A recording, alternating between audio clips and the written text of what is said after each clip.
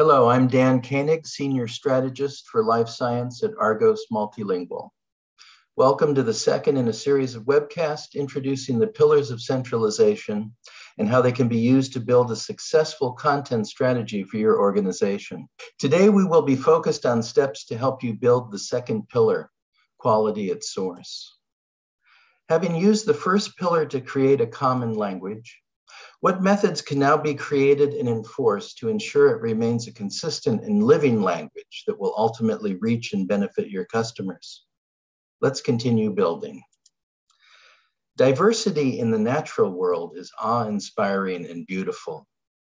Conversely, random and uncontrolled variability in technical documentation can create waste and potential confusion that has a negative impact on every phase of your process.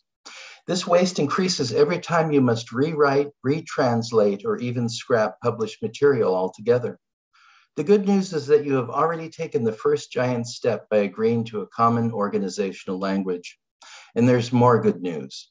Doing the heavy lifting up front will remove variability right out of the gate and continue to pay dividends throughout your centralized process.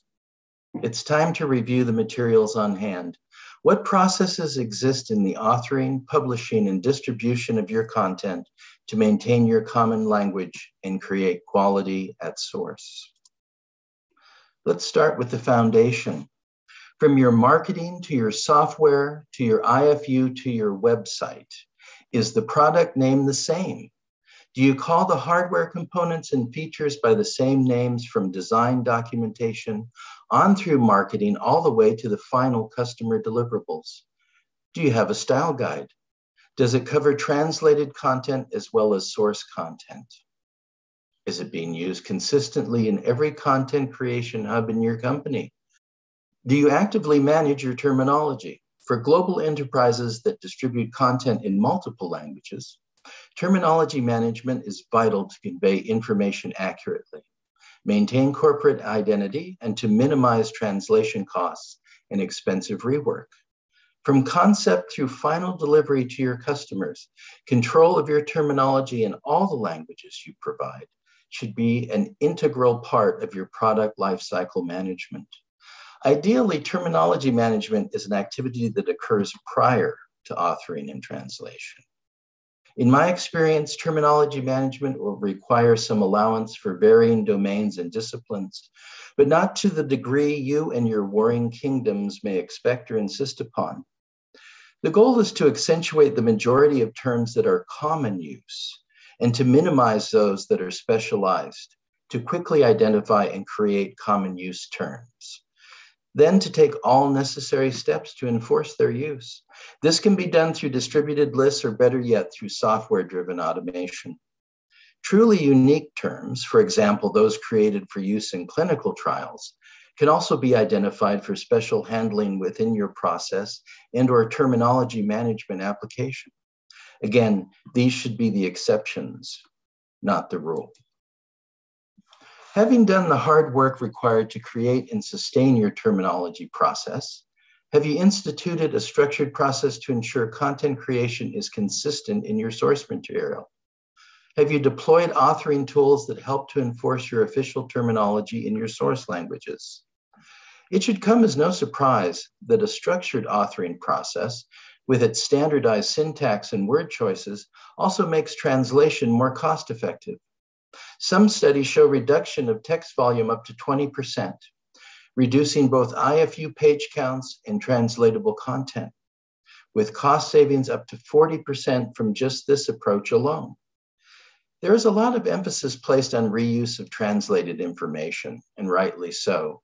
But what about reuse of your source material? Are you taking advantage of content management tools to reuse content with differing products when it makes sense to do so?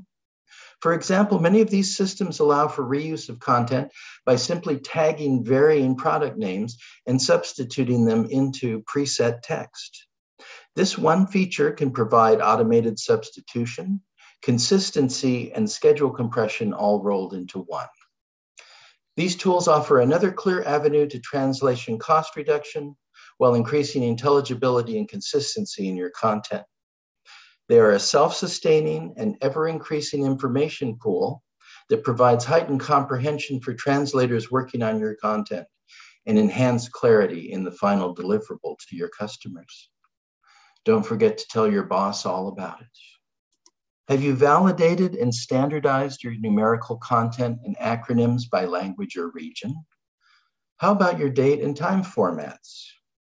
Have you standardized the units of measure in your source content and all the target languages into which it is translated? Again, from personal experience, it would be difficult to quantify the time and money wasted over the years arguing over and redoing these fundamental content building blocks. Do you create new glossaries as required for disciplines and product lines in your organization requiring truly unique terms? Where relevant, are they used for software screen creation and reused in corresponding IFU translation for the same product lines? No offense to software developers, but do you involve your technical writers during development to ensure that your on-screen information has human usable language? I recall vividly having a software screen reviewer ask me, "What language is this anyway? Klingon?" Do you or your translation vendor have tools to extract and ensure concordance of on-screen terms that will also be referenced in your device IFU? Do you have special formatting or tagging that makes clear to the customer when you are referencing a software command or other important software element in your IFUs? Are the rules for these special tags or formatting established across all languages? Do you add these terms to your database as they are identified and translated to ensure consistency in future projects? Does your translation vendor have automation to assist you with this process? Having quality at source is a heavy pillar indeed, with many pieces to construct, but we're almost there. Do you manage your translation memory content, cleansing outdated or erroneous data and substituting updated terminology and improved translations? This is an ongoing task to ensure that this valuable intellectual property is always up to date and accurate. Have you built a localization process that scrubs this content organically as it passes through the various production gates? Have you instituted scheduled and formal cleansing on a periodic basis as well? What about your system's semantic layer? Are your metadata and document naming conventions, another form of language, consistent when readying your publications for your website and other forms of distribution? Can your internal and external customers follow a consistent and logical search routine to find the information they need? If you offer your web information in multiple languages, is this effort well managed to ensure consistent use of search terminology and translation of document titles or other identifiers? In closing, it is important to realize this second pillar, with its emphasis on source content quality, will not only help with your near-term content strategy, it will actually facilitate your journey toward machine translation and the use of artificial intelligence. AI is a technology earthquake that promises to disrupt your content supply chain in ways that can scarcely be imagined. Let me say with great certainty, your well-managed content will be used in the future to train this next generation of automation to deliver higher quality in tighter time frames at reduced cost. The time to start building toward this goal is now. Thank you for your time and attention today. I hope you'll join us for the third webcast in the Pillars of Centralization series, when we will be discussing the importance of using the same tools and materials. See you then.